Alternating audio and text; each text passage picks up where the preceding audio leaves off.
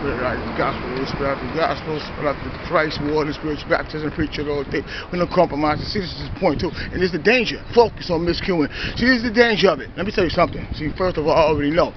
People view what I do. Hold on. They view what I do privately and speak on it publicly. Now, just say if we have a baby in Christ or someone that's just coming to know the Lord, you know, and I'm not saying that they're supposed to follow the saint all the way. The saint speaking through the Spirit, follow because they're following God. Now, you know, we blessing nations with the stuff we're speaking, and you got a person that, you know, say that they're established in Christ, and they come giving trying to singularly curse what you're doing when you're actually giving a blessing, because this is a sermon to help. It's a sermon over experience. It's a sermon over how to discern and get rid of the spirits by calling them out in the name of Jesus. See, so that's the danger of it.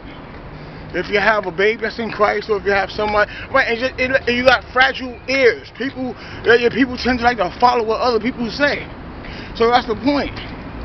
So receive the blessing on what I'm giving, and rebuke the curse that you're trying to bring, even if you're not doing it on purpose.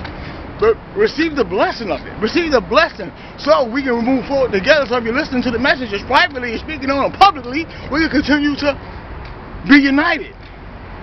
Because you can't fight a war when one going left and one going right, one going up and one going down. See, God has got me on the personal war field on my own anyway. But I still love to help the brothers and sisters. He says, help along the way. Help along the way those you can. Help those that will listen. Not those that will try to discern the wrong way. That's not sharpening iron.